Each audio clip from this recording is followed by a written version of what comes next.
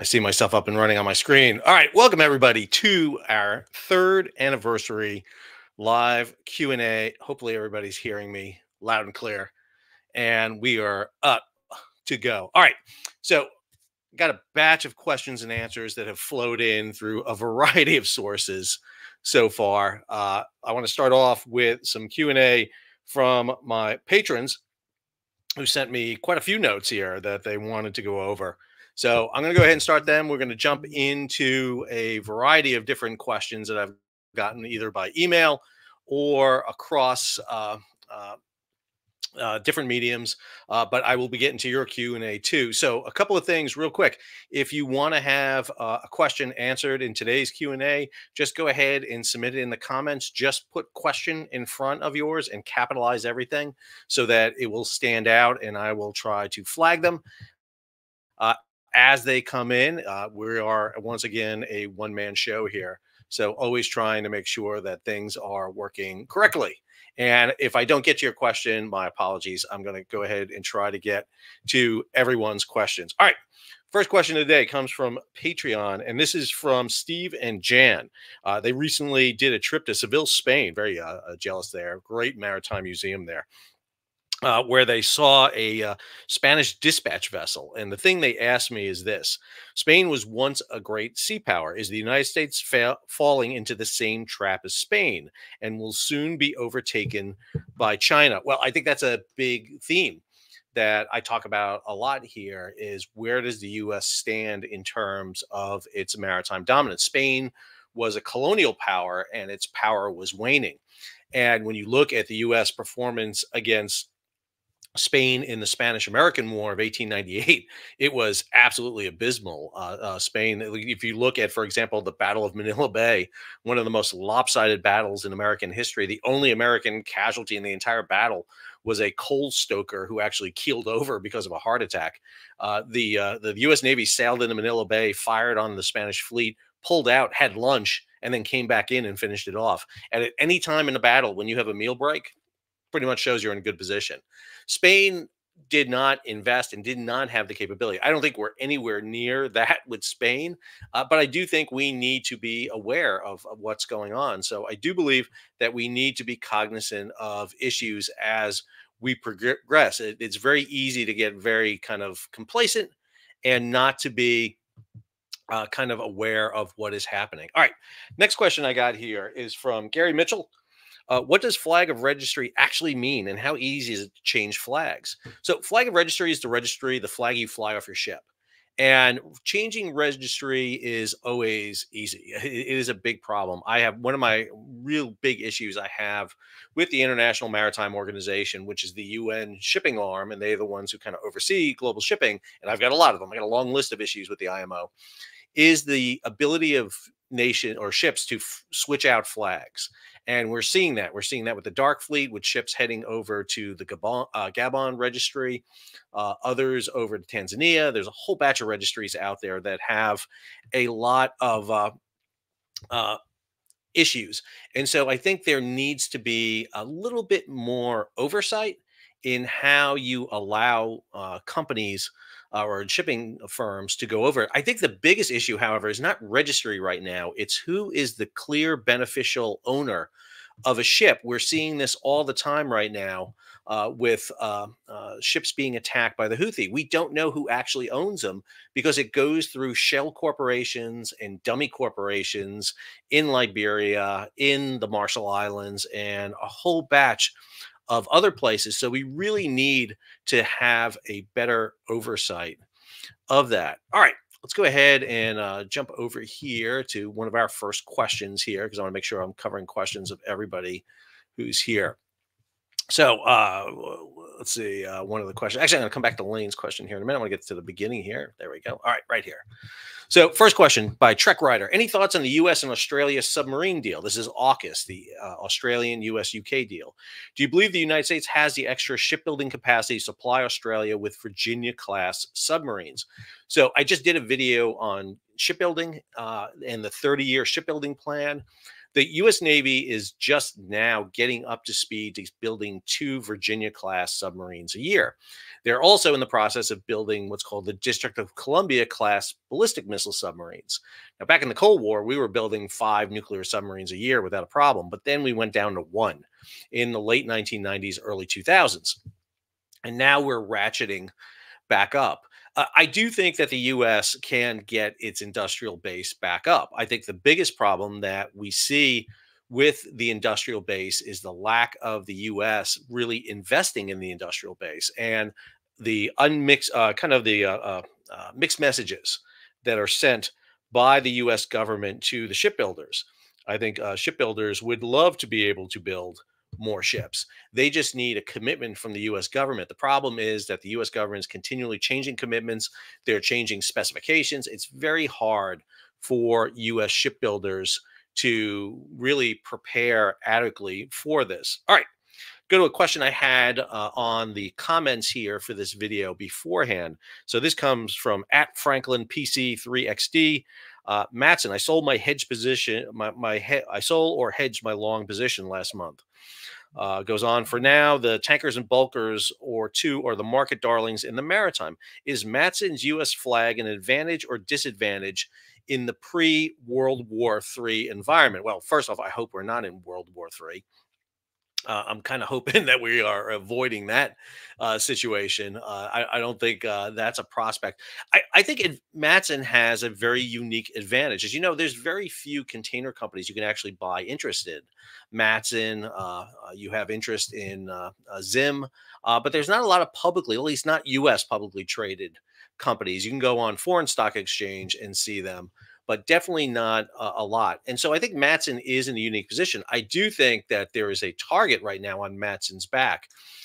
China has introduced some new shipping lines into the equation to do some express service from the east coast of Asia to the west coast of the United States, smaller vessels.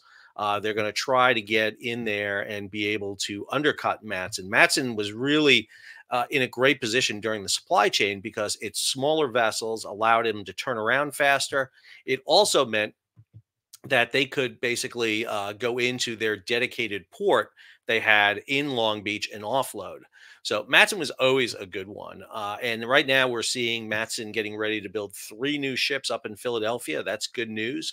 They're replacing 3 of their older ships that are on the West Coast Alaska run. But there needs to be a lot more support and infrastructure for a company like Matson to compete on the foreign market. All right, let's go ahead, jump over to another question here. Let's see. So this is from Mr. Jumbly.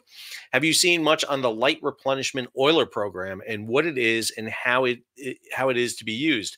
The Navy decom list had less LCSs on. What is the plan for? Is there a repair plan for them? So again, I just did that video on shipbuilding. It's out there for everybody to take a look at. The light replenishment vessel is a supplement to the larger replenishment vessel. So right now we're having a problem. I didn't go into a lot of detail in the video, but we have a new replacement replenishment vessel called the John Lewis class. 3 of them have now been built, but none of them are in service yet because of issues with the vessels. There are problems with them, and problems enough that the 4th vessel is being modified because of the problems in the first 3. Now, as we usually do in the United States, we've already started phasing out the older vessels before the new ones are actually in service, which means that we are short right now in replenishment vessels, to the point that over last month, there were not enough replenishment vessels along the east coast of the United States for Navy destroyers to use. So I think that was it's a problem. And the light replenishment vessel is intended to be a supplement, kind of like a smaller version. I think, again, as I mentioned in that video, we can get designs for those vessels off the shelf from a lot of countries. Korea, for example, built a design for the British, the Tide class. I think very easily we could go ahead and do something similar. All right. Let me pull up a question here that I had. This is from David McDonald, 5102. Request for timely updates. A status of the World Central Kitchen Ramadan Relief Maritime Humanitarian Mission and the status of the U.S. government Amphib Pier and Maritime Relief Operation. So World Central Kitchen is still doing relief operations. They have loaded their second vessel. It should be sailing any day now, heading to that makeshift jetty off the coast of Gaza. The U.S. vessels are all en route. The Besson, which is the first of the Army vessels, stopped in the Azores. The other vessels are behind, as I mentioned to you before. They are slow. These are not fast crossings. The ship that's loaded with the floating cause, or excuse me, loaded with the Trident Pier, sailed from Norfolk. It's going to fly past the other vessels and get into a holding position and wait. And then two other vessels are loading up with Navy amphibious and watercraft that's going to head over. This is a long process. It's going to take a long. Understand, after the Cold War, we really gutted our logistics. And particularly, one of the things we did was shut down a lot of our overseas placements. So a lot of this stuff used to be either afloat on afloat prepositioning ships or stored in areas like Hythe or Hith. I know you said it wrong, but it's in southern England near Portsmouth. Hythe, I can't remember how to say it right. But we closed down that facility, which means that all of that has got to come out of Virginia. And so now what we're seeing is a long delay in getting there. I go back to my issue with what the government is setting up, and I'm going to have an update this week on the floating pier and the deployment of the Army vessels. Going to try something a little new. I'm not sure everyone's going to like it, but we'll see. But I'll have an update on it.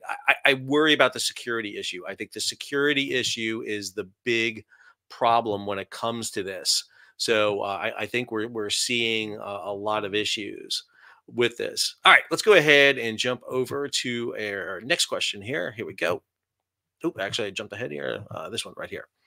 So this is from R. Jagman. Who has criminal jurisdiction on the pirates arrested, the flag state of the hijacked vessel, or the arresting coastal state? Right now, the situation in the Red Sea and HRA is what's going on. Okay, so I did this in my update on the Red Sea, just talked about that. So the Indian Navy, which took back the MV Ruwan, and matter of fact, Ruwan just showed up off the coast of Oman. The Ruwan was taken down by the Indian Navy, the INS Kolkata and Indian Marcos, Marine commandos took down the vessel. They arrested 35 pirates on board. Under Article 105 of UNCLOS, the UN Convention on the Law of the Sea, a ship in international waters that's been pirated can be attacked and taken down by any nation state. In this case, it was India. And under Article 105, India has the right to basically deal with the jurisdictional issues, the prosecution of those pirates. In 2022, India passed a Maritime Security Act. And I talk about that in the video I just did on this on the Red Sea. They passed a Maritime Security Act, which gives them the right to try the 35 pirates in Indian court. And that's what we believe is about to happen. We're going to go see those pirates basically tried in the court. So that is a big change of what we're seeing. India has been very out front here in trying to basically curtail piracy across the board. And they are doing a extremely good job at that. All right, let me go to one of my questions here that I had earlier from people who submitted earlier. So from David Sorello, 7976, you are a boring weirdo. David, I'm going to disagree with you immensely. I am not boring. I take exception with that. All right, let's go to our next question right there. You'll see I do take comments from everybody here. So let's look at our next comment here. There we go. This is from Lane Tatum. Indicators say China wants to invade Taiwan. Do you have any idea of when? Well, I don't, because Xi Jinping doesn't really coordinate with me on when we think China's going to invade Taiwan. Let me give you what some people think. So the military operates under an idea that was put forward by a former head of the Indo-PACOM, the India Pacific Command. And that is that 2027 is when China would be in the best position to do it. We will be at our lowest state of readiness in 2027. China would be at one of its highest. So there's that window there. However, let me say this. I don't think China, and I got to be careful about this. I don't believe China wants to invade Taiwan. I think they want Taiwan back in China, but I don't think they want to invade China. I think they want to dominate China. I think they want to do the slow burn of incorporating Taiwan back into their country. And they'll do that economically, they'll do it socially, they'll do it politically. They will do this over the long kind of burn. The variable here that you have to be careful about is a 70-year-old leader who has no checks and balances on him, and that's Xi. If Xi wants to invade Taiwan, he will. You know, by all accounts, nobody really thought Russia was going to invade Ukraine. But when you have Vladimir Putin, who has no checks and balances on him, that is the variable that we see happen. And so I think that is a big issue that we see is how China will do it. I think China loses more by invading Taiwan. Right now, I mean, Taiwan's building their own ships in China. They're in an economic relationship in terms of global shipping. I don't know what China gets out of invading Taiwan. A lot of people will sit there and say, well, China is stockpiling just massive amounts of resources. That is because if you look at the history of China, they know what happened to them in the 1930s. You really got to understand Chinese history in the 20th century when Japan basically cut them off from the outside world and basically tried to strangle them. And what we saw happen was the same exact thing happened to Japan. How we defeated Japan in World War II was through Operation Strangulation. We cut them off. Yes, we dropped a atomic bomb on them, two of them to be exact, but there was a lot of other issues at play. So I think China is playing a long game. I think the Belt and Road Initiative is intended to provide this level of trade and protection for them. But I do think you need to be aware of it because there is always that chance that Xi does it. All right, let's go ahead and jump to another question I got here. This is from Fluke196C. Question and answer. What is your background? How do you know so much about shipping? Can you make money off of it through speculation? Okay, so let's do the background. So my background was I was a merchant mariner. I went to the State University of New York Maritime College. I did a 4-year degree where I got my unlimited third mate's license, and I was a marine transportation major with a minor in port operations, which I thought I would never ever use, to tell you the truth, because all I wanted to do was sail ships. And I did. I went out, I sailed ships for 4 years, and then I worked ashore for the maritime industry for another 4 years. And I got to the point, and I was working with the US government and doing that. And I got to the point where you either stay in the government or you get out. I decided to get out. I then undertook a academic background. I got my master's in maritime history and nautical archaeology from East Carolina University. So I worked in the nautical archaeology side for a bit. Then I went to Alabama, got my PhD in military naval history, wrote my doctoral dissertation on the role of the merchant marine in national defense, taught at a batch of schools. But in 2008, I became an adjunct professor at the U.S. Merchant Marine Academy, teaching a course, a graduate level course in maritime industry policy. So I started writing about not just maritime history, but maritime policy.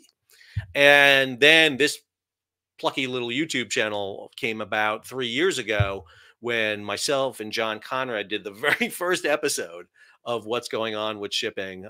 Grand total, I think about 3,000 views at the time we did it, talking about Ever Given. And it's been running ever since. The other questions that Fluke had here: how do you know so much about shipping? There you go. Can you make money off it through speculation? So I will be upfront. I do invest in shipping.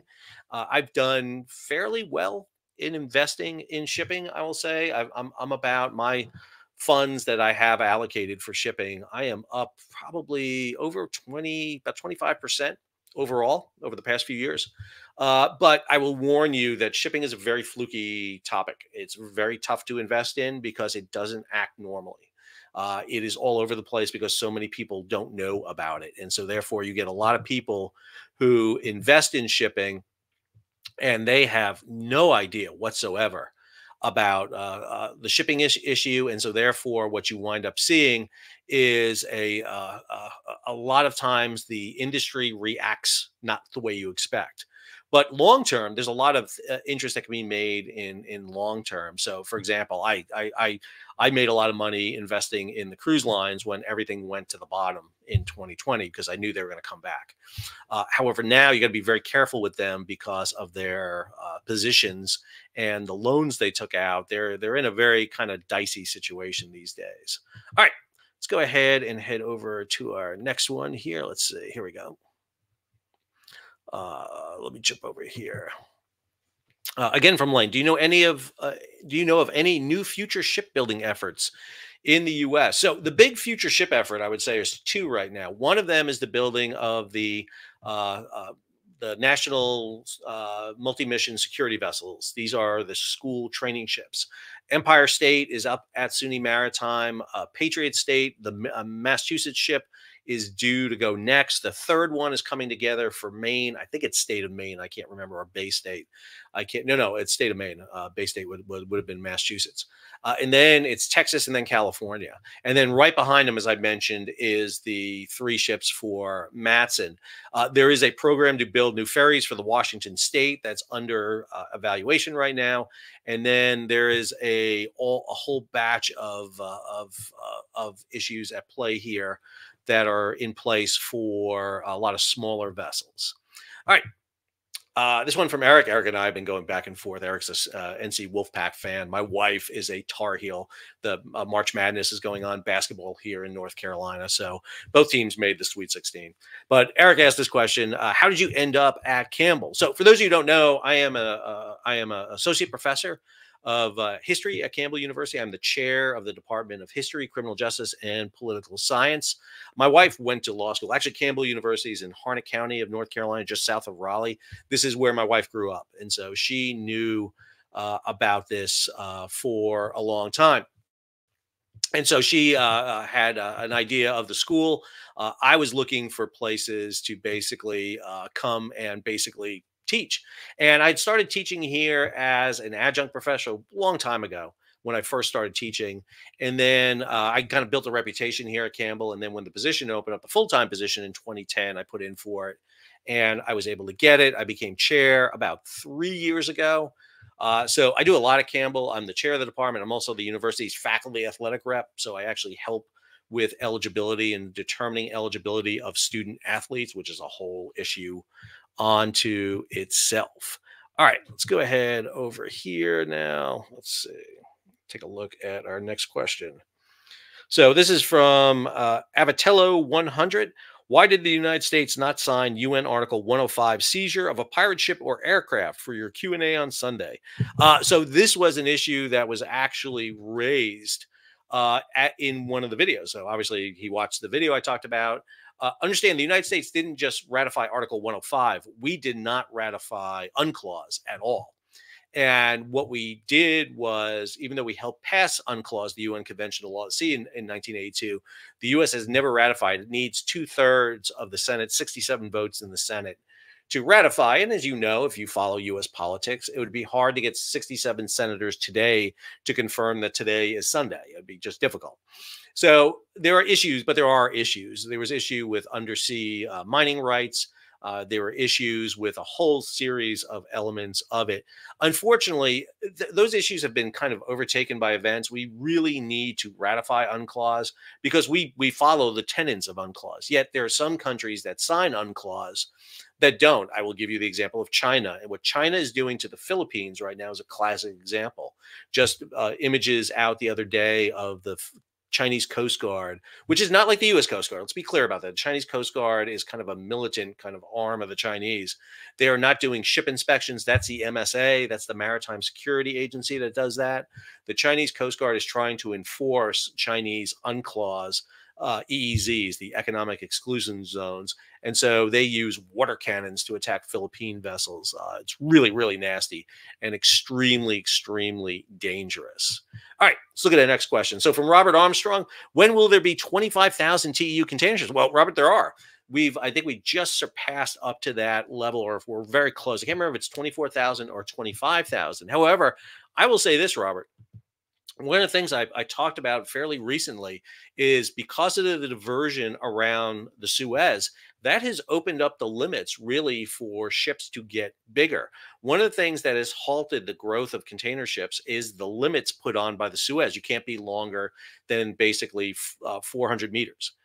So you have ships that are 399.99 meters long length.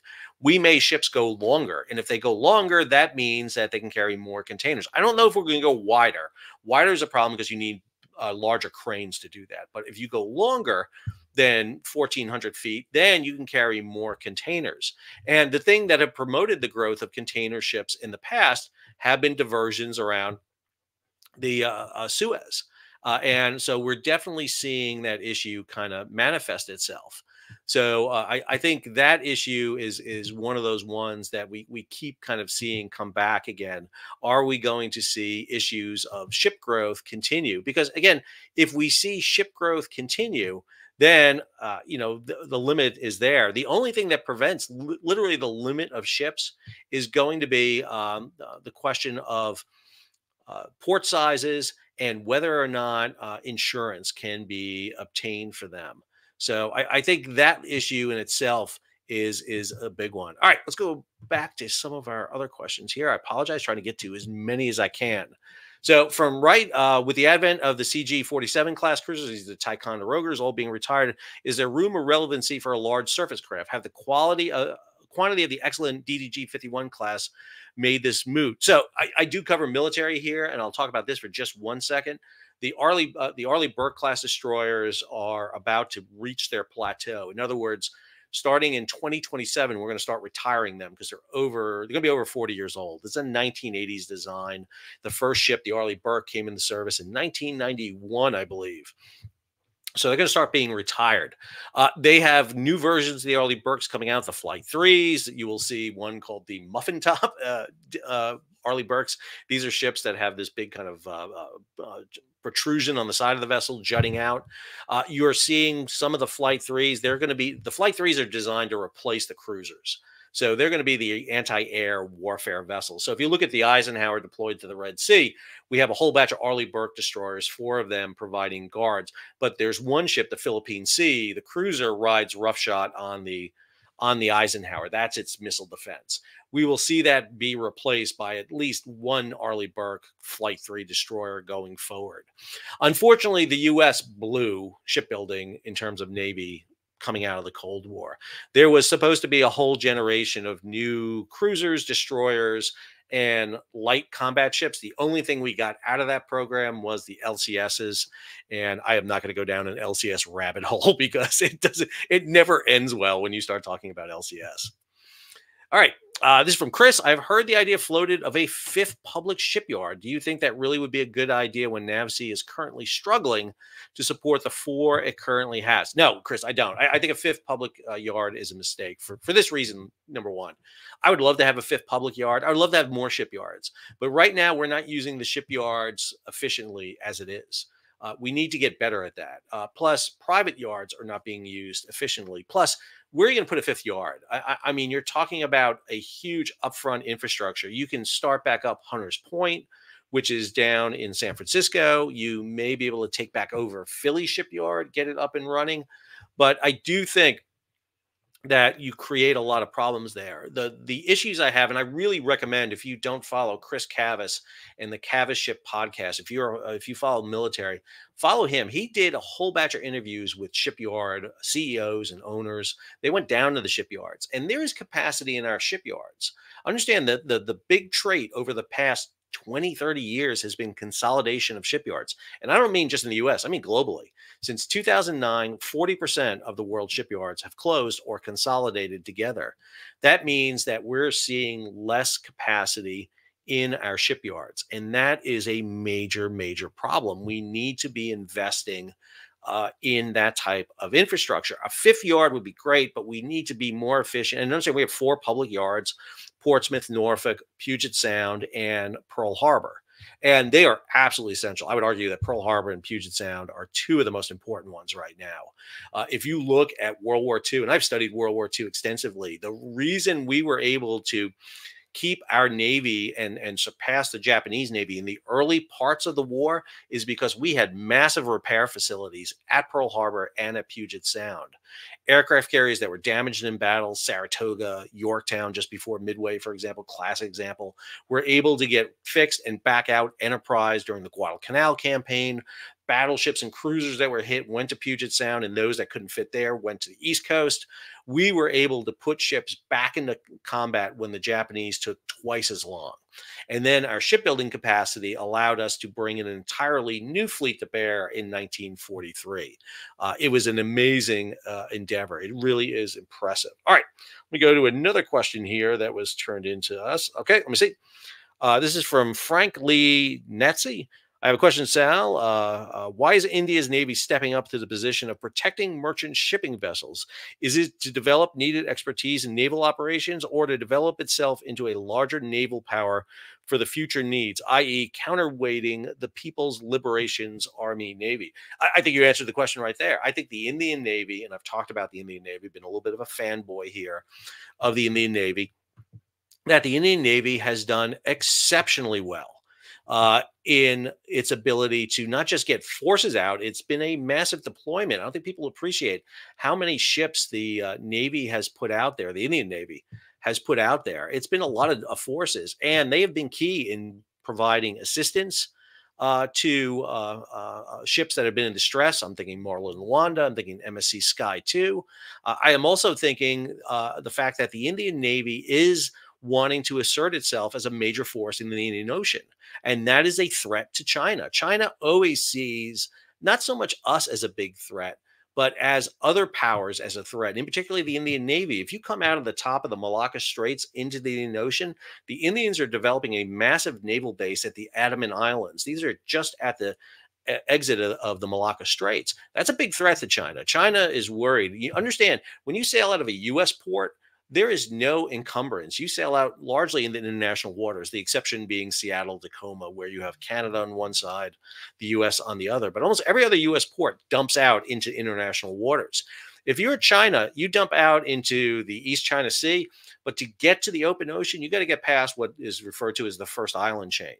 That means going through straits that are controlled by South Korea, Japan, Russia, the United States with its base on Okinawa, Taiwan, the Philippines, Indonesia, Malaysia, Singapore, and now India. And so this creates a little bit of problems in this. Ariel asked me a question. Is my clock right in the back? It's not. Obviously my battery died on my clock. I apologize. It's not. We are stuck in time, actually, Ariel. So sorry, I was really going through questions and I noticed that in the back. That's a great question. All right, let's go ahead to our next question. Let me get to my next question here on the list. Here we go. So from Kevin Thomas, will you visit the Battleship New Jersey and dry dock at the Philadelphia Navy Yard? So, man, there have been battleships at sea like crazy. It's been crazy about the number of battleships we've seen. Texas was underway, and now New Jersey got underway from Camden, heading down to the Philly shipyard. I would love to go up on it. I'm not sure I'm going to get an invite to go up in it. So I'm not sure. I was actually on Wisconsin and Missouri when they were active in the U.S. Navy during the first Persian Gulf War. I've been on Wisconsin down in Norfolk. The only battleship actually I haven't been on is New Jersey. I think New Jersey, no, Iowa. But I did just get asked to go on the Iowa podcast for the battleship. If you don't follow the Battleship New Jersey on YouTube, you should. Ryan Szymanski, who is the head curator of the Battleship New Jersey, does a fantastic YouTube channel. Battleship New Jersey YouTube channel, great. They have a backdrop of a battleship. I'm very envious of that. They do that, and so they put together a great YouTube channel. Really strongly recommended. I love museum ships. I actually want to put a program together. If I could ever do it, I want to put it together where I put together a program where you go and tour museum ships through time. You know, start off with something like Constitution, go on down and go look at Constellation in Baltimore, go look at the Monitor and Merrimack at the Mariners Museum, go to Olympia up in Philadelphia, go check out Texas, and then go to the modern battleships and aircraft carriers. And it kind of takes you through history. I think that is a lot of fun. I love learning history through material culture. I think it's the archaeologist in me. I really enjoy that a lot. All right, next question here. Do you foresee the demand for freight forwarding services to increase, or do you think companies will start handling their imports, exports in-house? I do. I think freight forwarding is the way to go. One of the things we saw during the global supply chain crisis, and understand where my channel took off wasn't ever getting stuck in the supply in the Suez. It was the supply chain crisis. That in September of 2021 when I started talking about, and I want to thank, I wish I knew who gave me this comment. I don't know. And I wish kicks me that I don't know this, but I had I was doing the Suez crisis, and I was doing what's going on in the Suez. That was the name of the channel initially. And then somebody came up and just sent me a note one day and said, Sal, there's other ships. You should be looking at this other thing, like the supply chain crisis. And I morphed over to do that. And it was the best advice I ever got.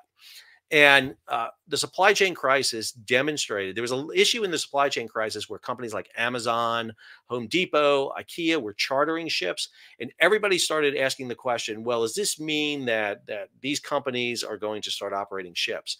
And the answer is no. It's too expensive. It's too difficult. Freight forwarders keep you out of trouble. I was just up in Boston last week for an event. I spoke at BOC International, which is a freight forwarder. And understand what freight forwarders do. They're kind of like the travel agents, the services you can use, Expedia, to go book flights and do everything for you. They put all that information together and work for you. But the biggest danger most shippers don't understand is the liability and insurance issue. The biggest one, I'll give you the best example of this. You want to ship your own personal goods overseas. This is the classic case that happened when Everforward went aground off of Baltimore. I went on the Odd Lots podcast on Bloomberg, and one of the hosts of the Odd Lots podcast, Tracy, had her goods on board the ship, and they were stuck. And the ship declared something called general average. So if you ever ride in an Uber or a taxi and that car gets into an accident, you're not responsible. It's the driver of the vehicle that's responsible. You're just, riding along. On a ship, your cargo riding on the ship, you are responsible. You share part of the responsibility. And if you don't have insurance for that, then you could pay a huge amount of cost to get your goods back. That's what you see with freight forwarders. They're very good at ensuring that you are covered and protected about this. They can also help direct your cargo when it gets stuck somewhere, which unfortunately happens a lot. All right, let me jump to my next question here. Bama BLD 66. Thank you for your video. I have a question for you. I'm going to go down here because a little bit. My concern is the number of fatal accidents in the U.S. Navy from, say, 1775 forward to date. I happened upon a list that was shocking to me a couple of weeks ago. So he's asking about accidents in the U.S. Navy. Let me talk about the Navy because there was just a report out on a engineering casualty on board USS Boxer, one of the large deck amphibs. And I did a video a long time ago on Bonhomme Richard, even before I started the channel, when the Bonhomme Richard fire, if you go to my very beginning for videos, I did some live stream videos of Bonhomme Richard fire. And then on my channel, I did a series of videos on that fire, especially when the report came out that showed the impact of the fire. And one of the things that I talked about on that fire was the amazing, I read the Jagman report on it. It was like, I forget, 300 pages. I can't remember how long it was, but it was a really long report. And every time I turned the page of that report, I was shocked by what I read. And I literally would tell myself, okay, this is the dumbest thing I have ever seen. There's no way this could get worse. And then I would turn the page and it got worse every time. It was horrific. It was really bad. And so I worry that the U.S. Navy is kind of declining and not paying attention to things. So we just had the issue with the Boxer, sister ship of Bonhomme Richard. They were running the ship without lube oil in the reduction gear. This is like running your car without oil in your engine, basically. Not so much, but basically that's the end result's going to be the same. You're going to seize up your reduction gear. It's a huge cost. The fact that they ran it for 2 hours without oil is I don't even know how it's possible. I really don't. I don't even know how they did that. And then we're seeing just a myriad of issues that are really undermining the U.S. Navy. And I have concern about that. I really have concern. And sometimes when I do videos like that, I get comments like, why are you bashing? Why are you showing our weakness? And it's not because I want to show weakness. I want us to fix the weakness so that that weakness cannot be exploited by nations and states that are against us. So I try to be as level-headed as I can. I do worry about the alarming number of accidents we have, the number of commanding officers that get relieved. It is a ongoing problem. All right, let's go to another question here. LDF Simp, do you foresee the demand? Oh, I did that one already. I apologize. Go to the next question there. Sorry. There we go. Palmer Monson, studying naval architecture next year in college. I'm super excited. Do you have any reading recommendations remotely related to the ship and the ocean? So I will give you if you're going to be a naval arc, you need to read a book on the SS United States about William Francis Gibbs. Stephen Ujafusa, I believe his name, wrote a book called A Man and His Ship. It is the best. Read that book. You want to read about a naval arc. William Francis Gibbs is kind of like the Elon Musk, the Steve Jobs of the early 20th century, but it came to shipping.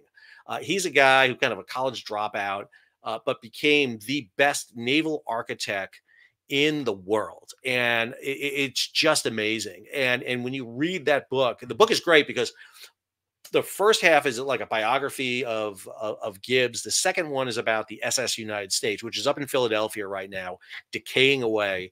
The fastest cruise ship ever to be built.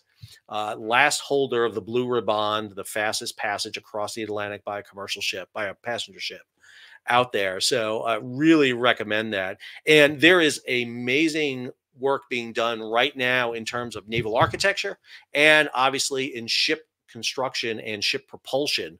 What's going to be the new propulsion that's out there for vessels? All right, let's go ahead to our next one. Mr. J. Willis, thank you, sir. I appreciate that. Super interesting. I listen, I want to thank everyone who has not just contributed monetarily to the page, but to subscribing and supporting the page. It means a huge element to me that I can get you out here to support this. I'm always amazed. And so thank you very much for that. No one to no one. Sal, I've been watching since your early days. You have been a great service to me and my company. Congrats on the success. And here's to many more. I appreciate that. You know, I'm really shocked at times. It was funny when we started doing the Red Sea. I talked about the fact that these diversions were going to start taking place that we could expect. And I talked about Maersk being one of the first. And I got a comment from someone. And again, I need to start writing this stuff down. But it was a great comment from someone who sat there and said, you know, I sat in a meeting the other day and I said, we should think about rerouting our cargo out of East Asia to the West Coast ports because of the situation that's developing in the Mideast. He goes, and I look like a genius. And it was because I watched your video. Not that I'm intelligent at all, but I watch this stuff. So I always enjoy that. Next, TimBatSea. So let's take a moment here. I am nothing. I am a has been a washed up mariner, beach to shore, who gets to live vicariously through my friends who are at sea. If you want to follow a true mariner, a guy who eats and spits out salt water by day, TimBatSea, go over to his YouTube channel right now, subscribe and like. I guarantee you'll enjoy it. You will sit there and be fascinated. Tim runs a tug and barge operation. He is fantastic. If I have a question about tugs and barges, I go to him. One of my best things is I have a network I can go to from my alumni at SUNY Maritime to mariners out there. And I always plug mariners who have their own YouTube channel. I am not in competition. We are creating a network out there. And Tim is one of the best. And Tim's comment here, what's the name of the choke point in the Red Sea? Wink, wink, I am thirsty. So Tim, I would be, first off, we're referring to the Bab el Mandab, our in-house drinking game here in what's going on with shipping. Unfortunately, this morning it's coffee.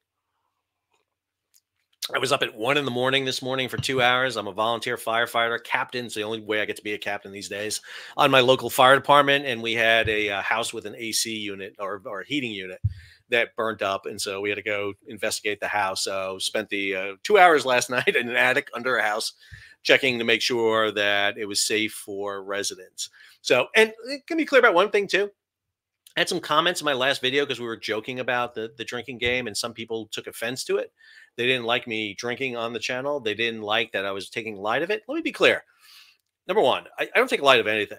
I am a merchant mariner by training. I'm a firefighter. I have kind of a dark humor at times, and I am going to talk about very serious topics, but at the same time, I also want it to be interesting and levity. And so I take things very seriously. I don't minimize the lives that are being lost because of the Israeli-Hamas situation, what's going up in Russia, Ukraine, what's going on in the Red Sea. I don't minimize that at all. But I also don't want to be just a stodgy, old man teaching and talking about shipping. I want to make it entertaining. I want to make it enjoyable. I want you to come back. I want every show to have something that's a little bit you're kind of looking forward to. And so I throw some levity into it at time. It's not always funny. I know that. I am not. The jokes don't always make. I've got to teach students on a constant basis. And so I'm always looking at new ways to keep them engaged and entertained.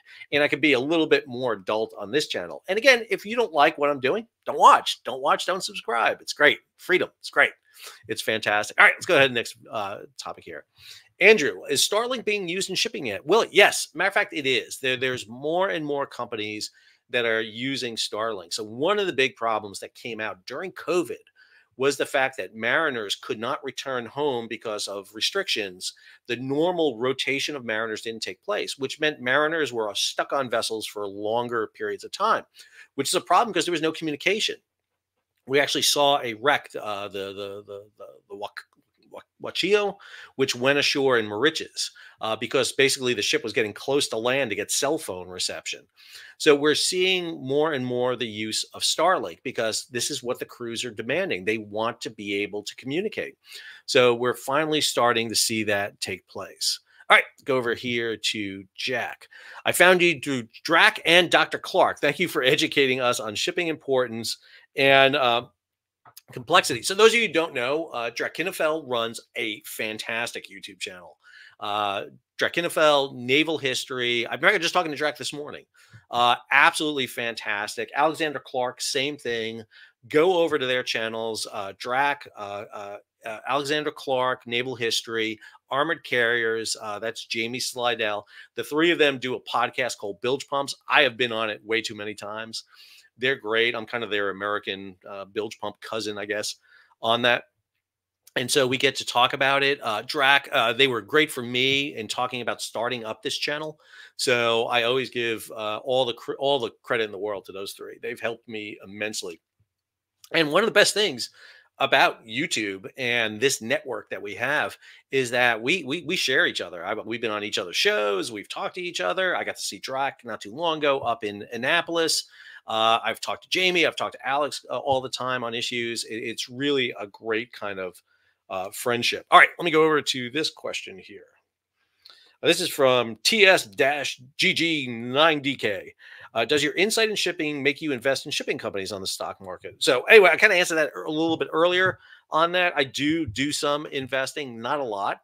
I am asked at times to do advising for companies, and I do that. I do get paid as an advisor, something that this channel has allowed me to do on the side. So I do give my perspective on shipping. Shipping is a very difficult topic to, basically learn about. If you're not exposed to shipping, if you're not really weaned on it, it can be a bit intimidating at times.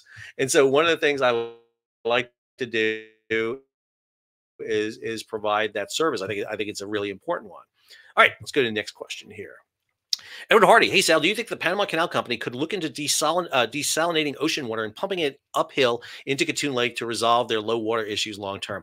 Wow, this whole story in the Panama Canal goes back to the root of that. There was examinations about desalination in the Panama Canal for a long time. The issue here is poor water management in the Panama Canal. They knew this was going to be an issue. If you look at the low water levels they've had, it hadn't been an issue until they opened the new lane. The new lane if you look at the water usage per year, the new lane of the canal uses 25% of the water usage per year. That's the problem. And even though they have the reclamation ponds and they're reclaiming, they thought 80%, but it's really 50%, it's been a big issue. They need to do water reclamation for the old locks. They need to further dam up. They need to get better efficiency through the use of the locks. The problem with desalination is it's really expensive. It's really, really expensive to do.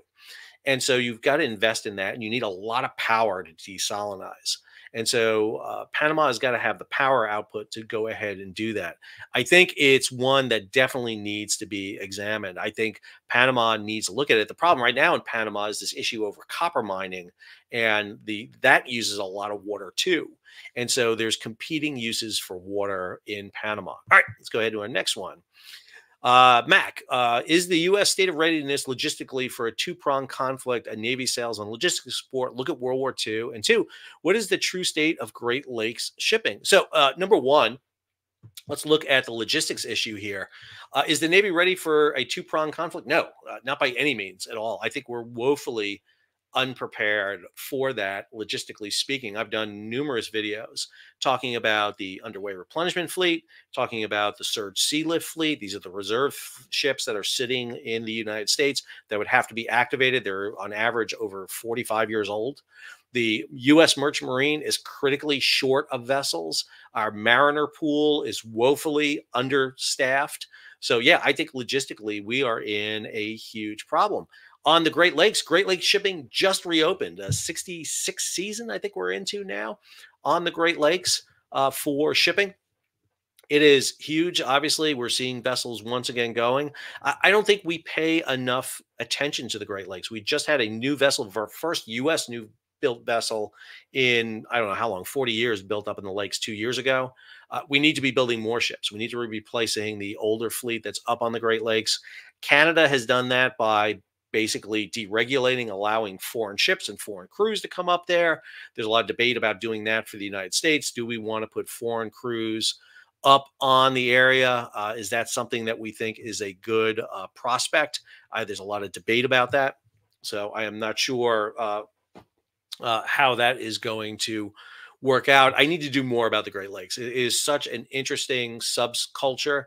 I am not a Great Lakes sailor. I never sailed up on the Great Lakes, so I'm always aware of my limitations. So, and I learn a lot. One of my favorite things about the channel is I learn so much, and I get great contacts all the time about it. But I will endeavor to continue with that. From Complete Angler, are aircraft carriers irrelevant with all the ballistic missiles, drones, etc.? So it's been an ongoing question, whether or not aircraft carriers are now obsolete. I think there's a lot of debate about that. I think there is. One of the jokes about the Navy's 30-year shipbuilding plan is if you had a 30-year shipbuilding plan in 1890, it wouldn't have included dreadnoughts. If you had one in 1910, it wouldn't have included aircraft carriers. If you had one in 1940, it wouldn't have included nuclear submarines. So we never know what the next technology coming ahead is. But aircraft carriers are extremely versatile. The big thing about an aircraft carrier is it is easy to modernize and update and change by putting new aircraft on them. And that is something we see all the time. So I'm not sure they're irrelevant, but I do think there is new technologies that are always threatening the aircraft carrier. There's a great book that just came out on this, and I'll put in the link in the show notes here. But it really talks about this issue about how do you deal with these new drone threats, missiles, a lot of threats out there. Next question. Congrats on the 3rd anniversary. Learned a lot about supply chain from you. Will we hear more about the business side of shipping this year? Absolutely. I know I get focused on kind of the news of the day, the Red Sea, but one of the things I try to do in my weekly, bi-weekly What the Ship is do that kind of updates on what's going on with shipping. Just did that on the last episode where we looked at the container and tanker sector. So trying to make sure keep up with that as much as I can. One person show here, so it's always a competition for what story gets out there and what I can talk about. From KP again, talk about long followers of the channel. What are your children? What are your children now? So I think he's asking where are my children now. That is the dogs. So my son's downstairs. He's downstairs, but my two dogs, Maui and Peanut, are probably running around the house somewhere. I don't have them in here right now with me. And then the next question from Courtney: do you have a dog or cat show? I have two dogs. They're not in the room right now. Two golden doodles, Maui and Peanut. So they're kind of here all the time, in and out. Joe, double my money in tankers with this podcast. Thanks, Sal. Well, Joe, I appreciate that. I hope that $20 is part of that profits you have there. Tankers have been an amazing watch right now. That is the sector that I think has probably been the most interesting to watch right now. There's definitely a lot going on that side of the industry. I'm just really amazed all the time by the changes that we see happening there. I'm just running through some questions here as I go along here. All right, let me go ahead over to my next question here. Live the future. Is there any long-term solution to the situation in the Red Sea? It seems to me we're a bit of an impasse, namely either back down completely or permanently deal with the Houthi threat. I think you are right. I think one of the things that we're seeing right now is this issue about where do we go with this? The situation with the Houthi cannot be resolved solely by throwing missiles at it. I think that's a misjudgment. You cannot use military as the sole solution to a problem. You have to have multiple stakes at this. You have to come at it both politically, economically, but also militarily. I always go back to the issue with the Barbary pirates. The way we solved the Barbary pirates, even after they captured a U.S. ship, the USS Philadelphia, they imprisoned 307 Americans under Captain William Bainbridge, is we used a ground force in conjunction with diplomacy, but we still at the very end had to pay off the Barbary pirates. We had to give them $30,000 down from $300,000. I think we need to use some leverage against the Houthi. The problem is who has that leverage, and the only one who really has leverage to use against the Houthi is the Iranians, which we don't have great leverage with in any way, because the fear is if you give the Iranians any leeway, that becomes an element that's used politically against you, especially in this time when we're in the midst of a political presidential election. Sorry, I don't know why I'm crashing my head there. All right, let's go ahead and jump over to next question. Let's see what we got here. Can we ask about shipping stocks? Thoughts on Starbulk? Well, I'm very leery about giving that. The biggest thing I always talk about with shipping right now is look at what the shipping company does. Are you looking at bulk carrier? Starbulk, obviously a bulk carrier. Starbulks came under a lot of attention because of the Red Sea attacks. They were targeted by by the Houthi, which means they have to go the longer distance around, and that means ton miles. And let me be clear about something. One of my advantages I have in doing this show is that I'm not beholden to the container companies or the shipping companies. Shipping companies love and hate me at the same time. They love when I promote them. They hate it when I say things about them. So when the shipping companies sit there and say, we hate the Houthi, we hate what they're doing, we disagree with them, understand they're making a lot of money because of the Houthi too. The routes going around Africa are elongating shipping routes. That means ton miles. Tons have to go further distances, which means as they make percentages off freight rate, they make more money as the freight rate goes up. So Starbulk, which now has to divert vessels, they announced they're diverting the vessels, will have to go longer distances. If you go longer distances, you need more ships on those routes to carry the same tonnage. There's a finite number of bulk carriers out there. That tells me that bulk carriers are in a pretty good position right now. Same thing with product tankers. If you look at the tanker market, product tankers that are out there seem to be in a pretty good position right now. The issue with container ships is they're building container ships like crazy. And so you have surplus capacity out there. And that's their problem, is they got too many ships. They need to scrap ships like crazy.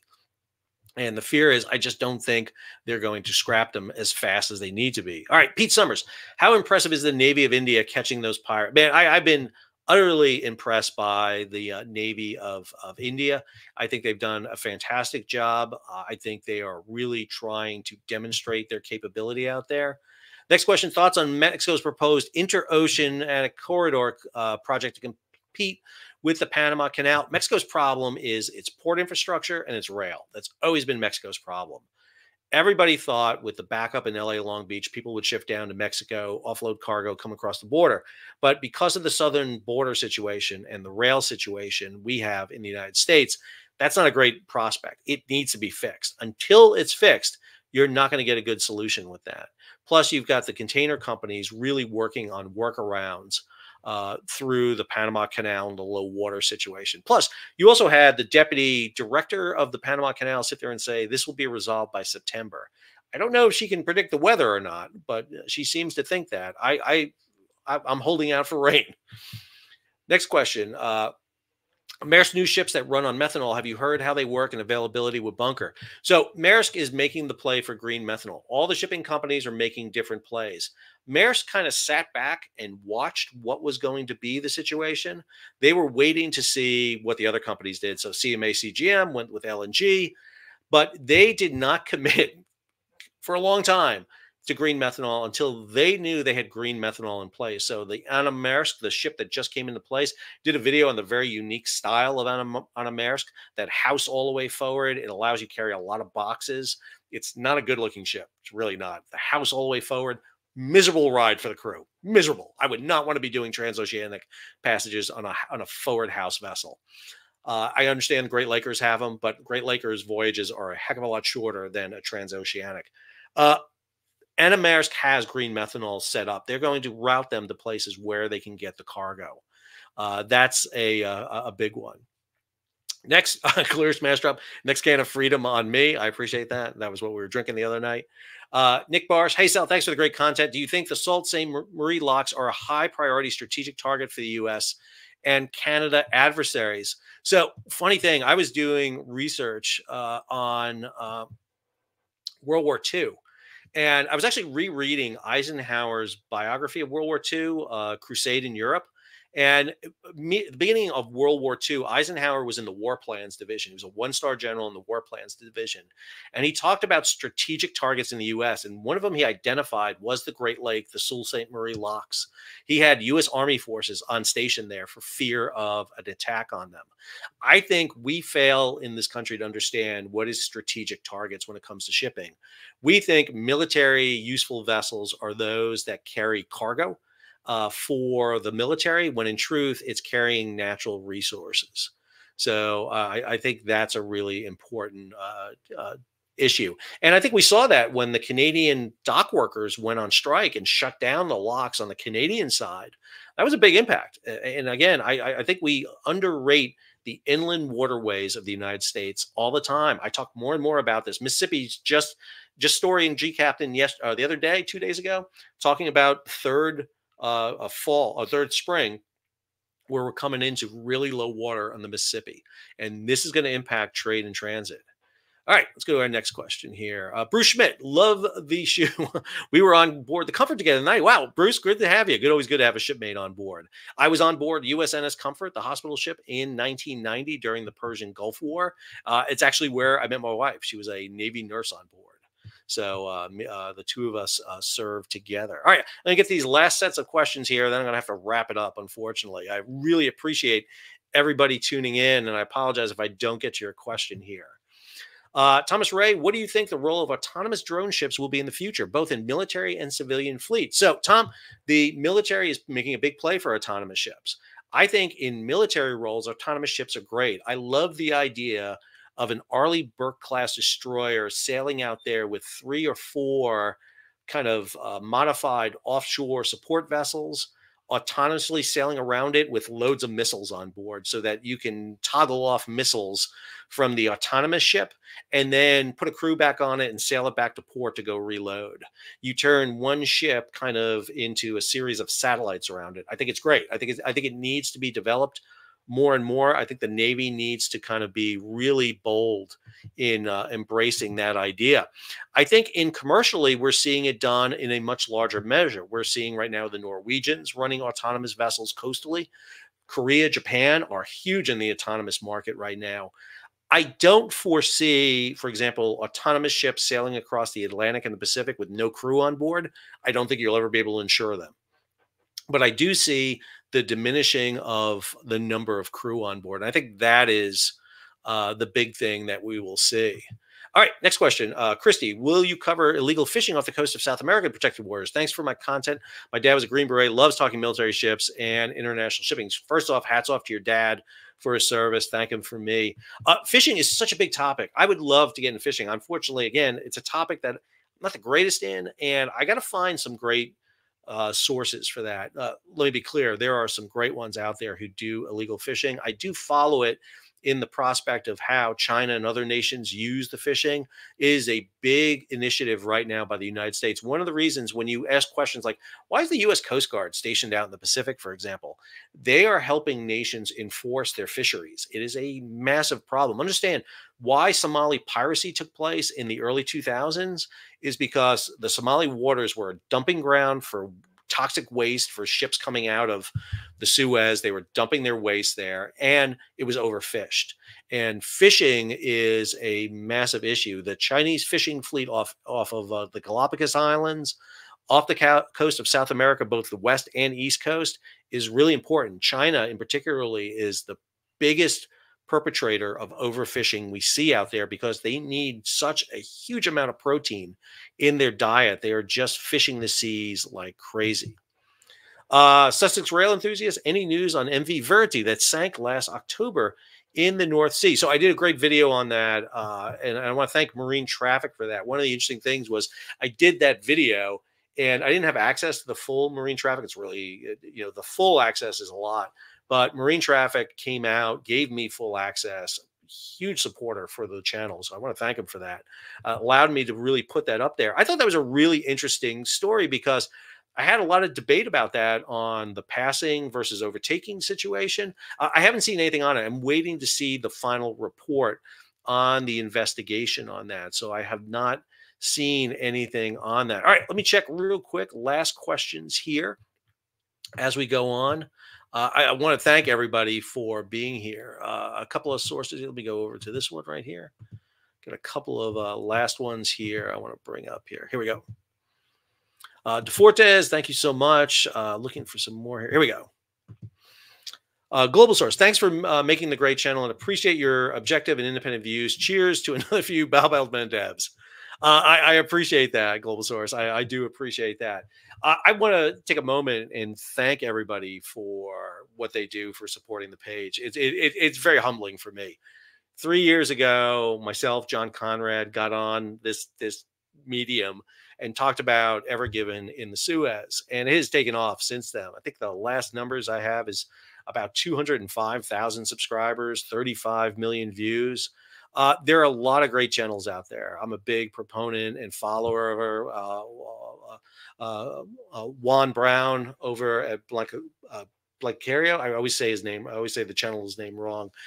Who does aviation, was a big supporter of mine. He got my name out there. I appreciate him doing that. Ward Carroll and his channel, Ryan Macbeth, Aaron over at Subbrief. There's a ton of guys out there who do some great YouTube, and I really appreciate it. This is a love of mine. I really enjoy this. I enjoy this a lot.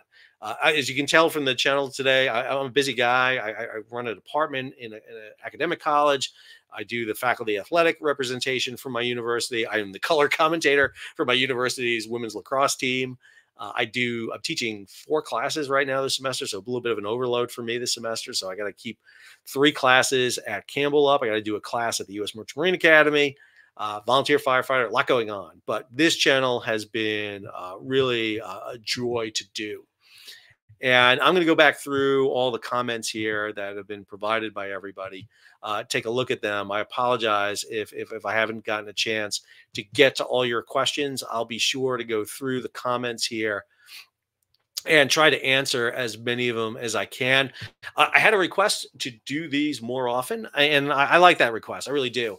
I got to say, we've had, I think I was watching the numbers, we were up to about 700, if not 800 people watching this. I don't want to go more than an hour, and I'm over an hour and 8 minutes now. So I appreciate it. I had a lot of questions come in I couldn't do. One of the people I want to make a comment on real quick here is Wendy Harbin. She says 7 questions, but based on the number of questions she had, it's more like 107. There were a lot of questions there, Wendy, that I just could not get to. So I apologize for not being able to get to them. So I hope to do these more often. I will try to do my best to do them. And again, I appreciate the support. Just viewing, coming in, clicking the like button, subscribing, sharing it, giving it a thumbs up means more to me than everything else. I am this month, April, give you an idea of what this channel does for me. In April 8th through 10th, I'm going to be in DC at the Navy League's Air and Space Expo, where I'm chairing a panel on the future of U.S. commercial shipping. It's going to be the Vice Admiral in charge of operations for the U.S. Coast Guard, the Commandant of the Superintendent of the U.S. Merchant Marine Academy, the deputy commander for Military Sealift Command. Two industry leaders are going to be in it. Just crazy, just a crazy element. I'm heading down to New Orleans in mid-April, about April 21st, to go give a talk to the American Merchant Marine Veterans Association, another group I strongly recommend everybody go follow, AMMV. They support American Merchant Marine veterans. I'm a big proponent of American Merchant Marine veteran status. I'm going down there to talk about the U.S. Merchant Marine in World War II and talk about shipping. So I get to go down and do that conference. And then, of all things, at the end of April, I'm heading up to D.C. once again to give a talk to a union meeting that they're having about the AFL-CIO, their maritime trade division, to talk about how I use YouTube to talk about this, because I believe the maritime industry is doing not enough to promote the shipping industry and get younger people out there. I talked about my buddy TimBatSea. There's a whole batch of other maritime YouTubers out there who do it. I'm going to do a video with just those guys. I want and ladies out there and the role they play, because there's so many of them out there that you should be following so that you can get the deck plate version of what's going on with shipping. So I appreciate everybody tuning in today. I'm sorry I couldn't get to every question. I will do my best. We will do this again in the near future. But hey, if you want more Sal, head on over to What's Going On with Shipping. Be sure to subscribe and like. Check out the videos we just did. I got a Red Sea update that's out there. We just did a video on the U.S. Navy 30-year shipbuilding plan that's out there. I got an update this week on the Gaza Pier, on the vessels that are heading across. And we'll be looking at the newest information coming out on shipping in all the different sectors from across the board. So until next time, this is Sal, appreciating everybody tuning in, spending their Sunday or Monday with me if you're across the date line in Australia. I got some fans over there in Australia and Singapore. Appreciate everybody being here. And until our next episode, Sal, signing off.